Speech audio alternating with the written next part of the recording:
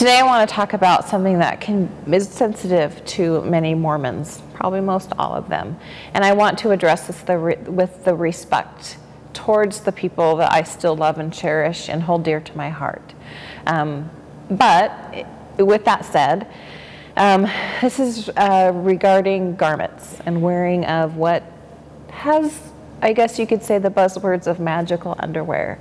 When I was 20 years old, and I went through the temple for the first time, I made a commitment and a promise to wear garments, which were considered to wear as a daily reminder of the promises and other covenants that I made in the temple. And I did. I wore them faithfully, day and night, for I don't know how many years, 19 years, I think? No, probably not 19, probably 17 years. Anyway, doesn't matter, a really long time. I wore them pretty faithfully. And as I started to go into my doubting phase, I realized I was kind of having this issue with them. Not so much how they felt or what they look like. They're not the most beautiful things, but I just started to, because I was doubting so many things, and that was one of them, like, really, I don't get this. There are other ways I can remember promises that I've made than literally having to physically wear a garment. Thus, they're called garments. And so I would do little things that would make me not feel so guilty about not wearing them. So for example, I'd get up in the morning and I'd go work out. And I'd come home and get right back into my motherly responsibilities and just not get in the shower until later in the evening, because I felt like, well, I'm in my workout clothes. I can just stay in my workout clothes all day. I'm kind of working out as I clean the kitchen or clean a toilet, or, you know, so I kind of had that mentality, and I would do that quite a bit. And then I felt like in the evening when I'd shower and change and put my garments back on under my clothes, and that's okay. I wasn't doing anything wrong. Even though technically that's probably not what you're supposed to do, and I knew that. But I think this kind of goes back to so much conditioning that was done. There's often kind of an undercurrent that if you're not wearing your garments, you could be harmed. There's been stories of people who've been injured, who have not been injured in places where their garments were. And so it was kind of always a little bit, I don't want to say a fear tactic, but I felt a little bit like those stories, now looking back, were a bit manipulative. Because I don't personally think that God in heaven is worried if I'm wearing those or not. I really don't think that matters if there is a God in heaven.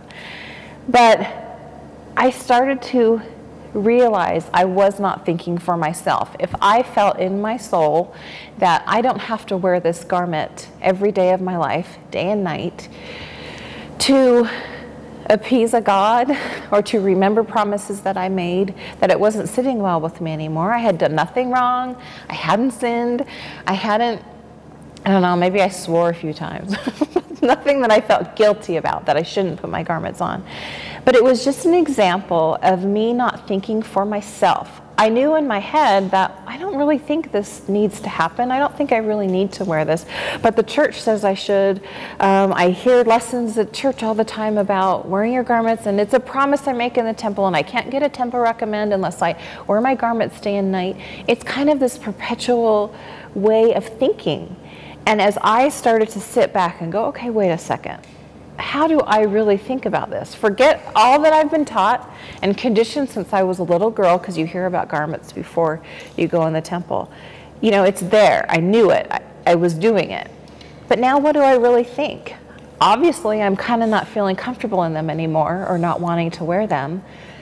What do I really think about this? And so when I talk about thinking for yourself, I think that was a huge part of the process for me. And thinking for yourself, as I'm finding as I use that term, some people get mad at me for using that term, but all I can say is for me, I felt like I was finally starting to think for myself. And I use the example of garments because it's a pretty big deal in Mormonism. It is something that people hold very sacred, and I don't really have a problem with that. But what I had a problem with is how it is used to kind of make everything else fall into play with the temple recommend, and people would look to see if, you know, you could kind of see outlines of them. Anyway, I could go on and on about that, but just keeping it in perspective of of me finally thinking, I don't have to wear those to have a relationship with God. And the whole thinking for myself came into play there. That was a pretty big deal. And so I remember the day when I finally decided, and of course I had left my beliefs of Mormonism behind me, and I had decided I'm not wearing these anymore. It was an extremely liberating feeling of, I can do what I want. I can do what sits well with me. I don't have to be constrained by the beliefs of something that I was told years and years ago. And so, as you're on this journey, I keep referring to that. Trust yourself. This is my biggest message to you. Trust yourself. And remember that that intuition, that gut feeling that you have is always right. Thank you for listening to my vlog today. Please remember to subscribe to my YouTube channel and also sign up for my newsletter on my soulsearchinggirl.com website. I'd love to keep you updated with new things that I'm creating for you. And above all else, trust yourself.